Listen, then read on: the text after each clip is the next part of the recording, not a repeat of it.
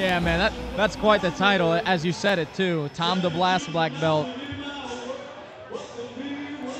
Oh man, we got some Danzig. You know that one. You said, yeah, this is your era now. All right, this guy must be old. All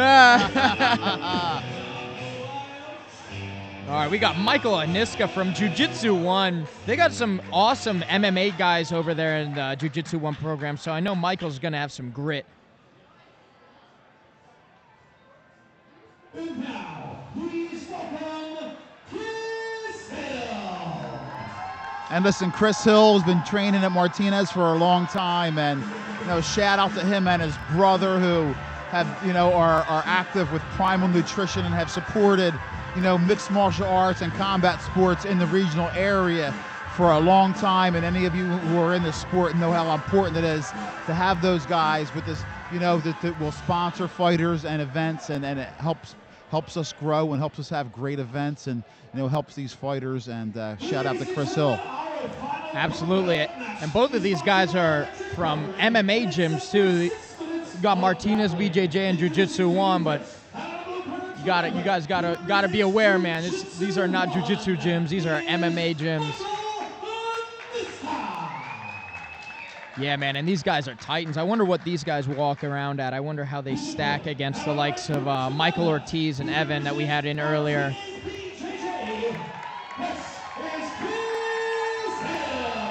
Man, Chris is looks like he's on a warpath. He's very collected and calm, man. I'm very excited to see what happens between these guys, man. These guys are huge.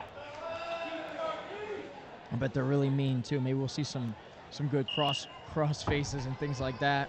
Chris Hill conceding the bottom right out the gate. I wonder if he's got some leg locks up his sleeve. We're gonna find out right here. Michael Aniska kind of just figuring out what pacing he needs to get by the guard of Chris Hill.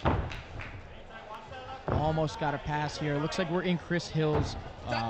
Ooh, very interesting. It appears that there was a leg injury there.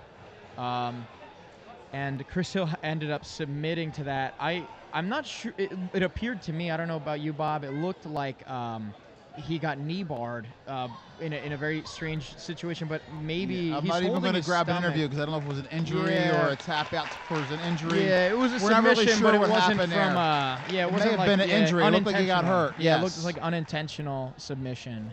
Yeah, Yeah, it looks like it might have been an internal damage. I don't know if he got like a liver shot or something. That was weird. It might have been a knee to the liver. It was really when he was trying to pass. I'm not sure exactly what happened. Yeah. So we'll let those guys sort that out. Yeah, that's unfortunate. You see Matt grabbing his abdomen there. I'm not sure. I mean, Chris. My bad. His brother is Matt. I'm not sure what happened with Chris, but he obviously, hurt himself there, injured himself. Hopefully it's not too bad.